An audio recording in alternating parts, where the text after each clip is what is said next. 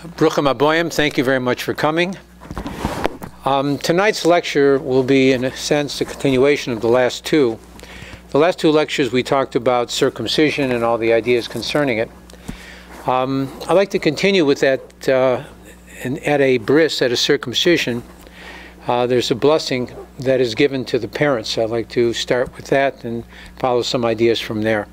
So again, at the circumcision, there is a blessing is given to the parents of the baby boy. And the blessing is Keshem shenichnas lebris kein yikonas latorah chuppah ma'asim tovim. Translates to mean, just as you have brought him, meaning the young baby boy, to a circumcision, so too should you merit to bring him into Torah, marriage, and good deeds. Now, the question becomes, where's the origin of this blessing?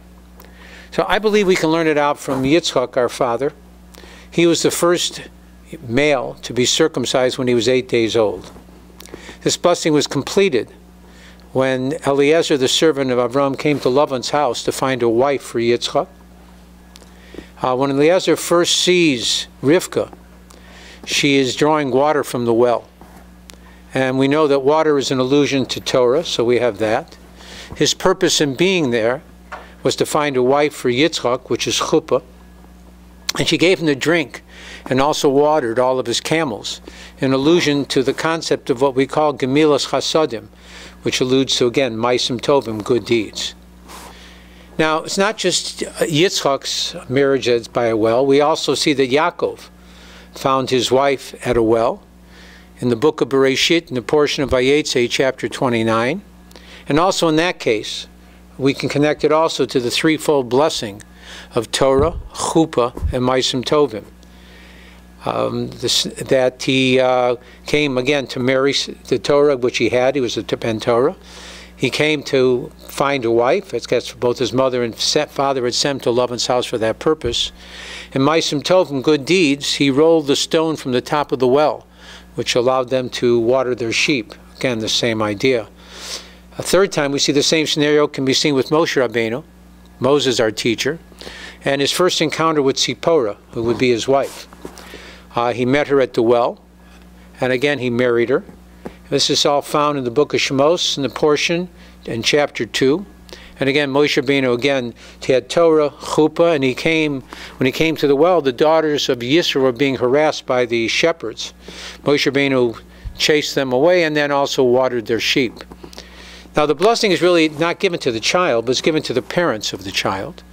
On a very simple level, what it is we are blessing the parents, that just as they have had the merit to bring their son into the covenant of Abraham, so too should they merit to bring him into Torah, chuppah, marriage, and ma'asim tovim, good deeds. Now, another allusion to this may be that just as his circumcision is forever, so too should his Torah, his marriage, and good deeds also last forever. In addition, just as his circumcision was done without any ulterior motive, after all, he's only 8 days old, a mitzvah done completely for God, so too should all of his mitzvot be done lishma, completely for God. Now, this blessing also alludes to levels of development in the life of a person. In his parents' house, again, his parents should teach him Torah. Again, his parents should help him with the next stage of life, finding him a proper mate. In a sense, making him leave the nest, so to speak, chuppah. And then the final stage of leaving his own self-centered goals and becoming a true giver. One level up, again, ma'asim tovim, of good deeds. However, the order of the blessings are really incorrect. It really should be Torah, ma'asim tovim, good deeds, and then chuppah, and then marriage. Why is it that it is Torah, then chuppah, marriage, and then good deeds? The order seems to be reversed. So when we become Bali Tshuva, when we accept God's Torah, his dominion in the world, but even though we've accepted Torah, in reality we are still selfish individuals. Torah doesn't stop a person from being self-centered. But then we get married, chuppah. The circle kind of widens, and we allow a spouse to enter into our domain. And with marriage, we hopefully learn the concept of compromise, shara, which becomes very important for a person in life. And the last blessing of Maisim Tovim, good deeds, allude to children. We learn the concept from children of what we call bittul, self-nullification. It's amazing. For once in a person's life, we actually want someone else to be first, for someone to get the bigger piece, to be better than us.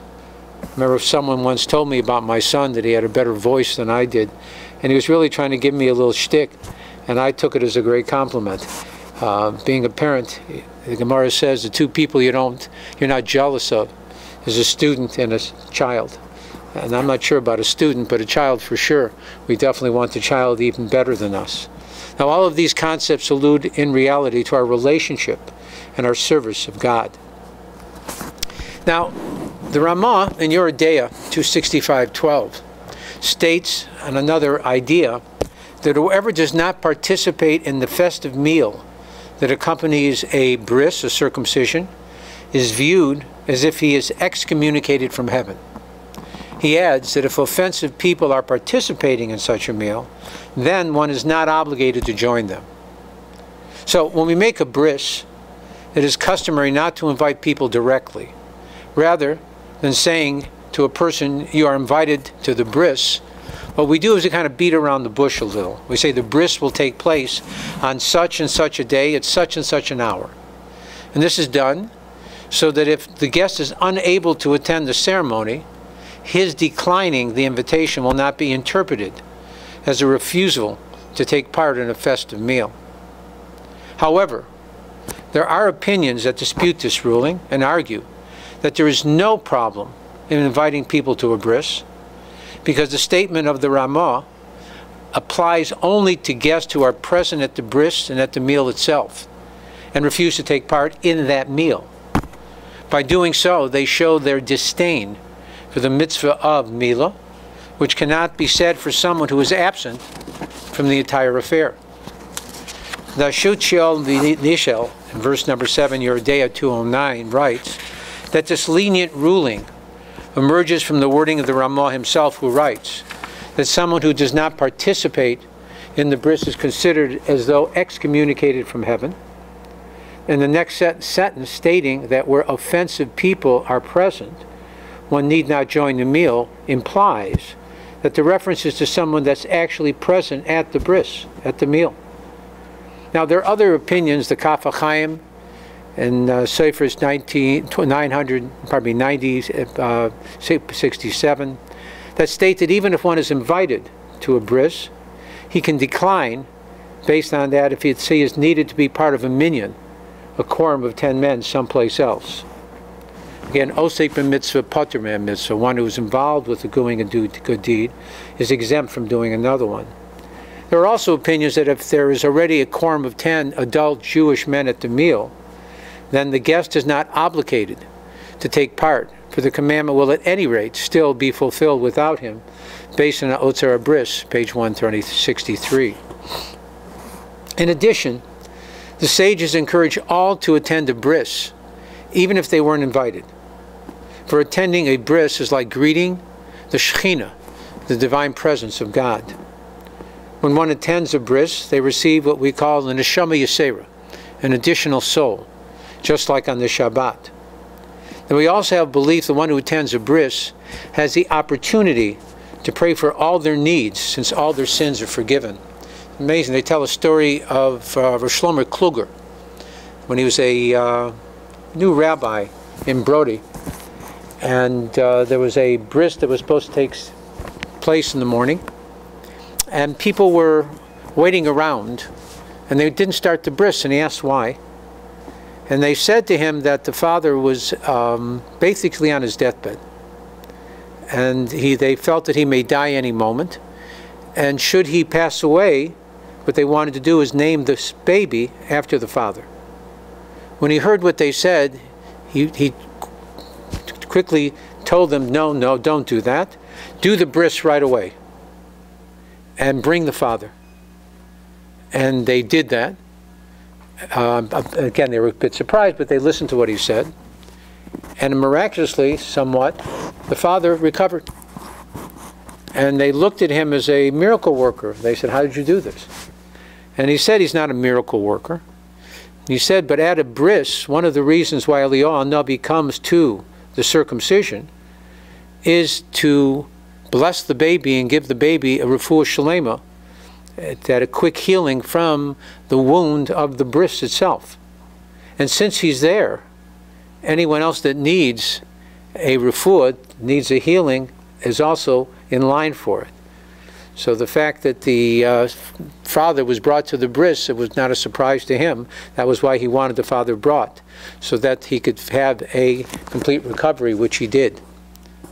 Now, in addition, we say, what about, we have to ask another question. So we see that there's a question with the bris of inviting someone because of the meal. What about other celebrations? And there are those who are of the opinion that one should be careful not to invite guests to a wedding or similar mitzvah meals. However, most people we see do send wedding invitations with no compunction. They don't think about it at all. So one reason is that wedding invitations are not necessarily considered a sincere personal invitation that would trigger being ostracized by heaven. In fact, many people just send invitations in the hope that maybe they get a gift back. And, because they send it for people that are out of town, this, that, and the other, who they really have little idea of them coming. This is especially true today when people send invitations, really without expecting every person on their mailing list to attend. Others see a bris differently. Since Eliyahu Navi, Elijah the prophet, attends the circumcision, and we know that God has commanded him to do so, that he comes to every circumcision, and by not participating in a circumcision, it may be seen as an insult to the honor of Elijah the prophet. Bottom line, especially because of the benefit of having one's sins forgiven and the fulfillment of a major precept, mitzvah of the Torah, one should at least try to attend any bris whenever possible. If you can't stay for the meal, at least which according to many is the main factor in the mitzvah, then what you should do is take some food with you and eat it later. And in this way, you've still participated in the meal again, which according to Ramah becomes the main part. And through the fulfillment and participation of this mitzvah, may we help to usher in the coming of the Mashiach Tzidkenu quickly and in our time. Thank you very much for coming. God bless and be well. Shabbat Shalom.